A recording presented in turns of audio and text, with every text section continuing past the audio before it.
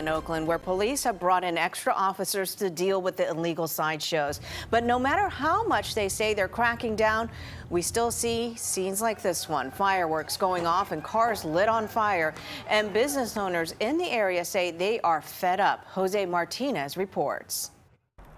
Oakland residents woke up to a scene of destruction and chaos this morning right here on the corner of Oak Street and 10th Street following a violent night of sideshow activity.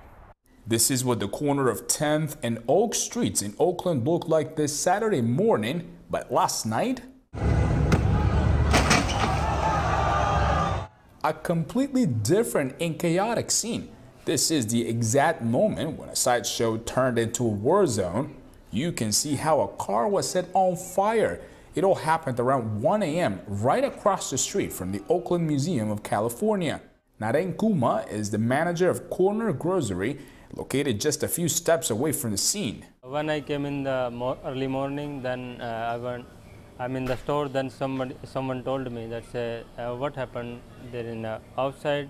Naren told me that he saw a lot of police activity and the burnt car was there. He says incidents like these are not new, but he's glad he closed the store before midnight last night. Yeah, it's scared now, it's scared.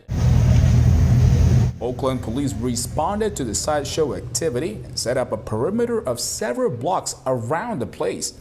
As crowds watched the vehicle burn, a masked individual was seen getting into a Subaru, which he then used to ram the burning vehicle.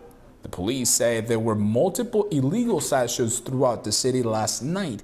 We contacted them for an interview, but they provided a statement saying that it's all part of an investigation after receiving multiple calls reporting the chaos, and they are working to identify those responsible for the violence and property damage.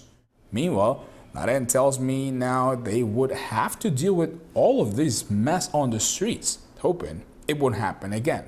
And Narek tells me that the situation here in this part of Oakland is getting complicated. He is expecting more police officers patrolling this area, especially at night.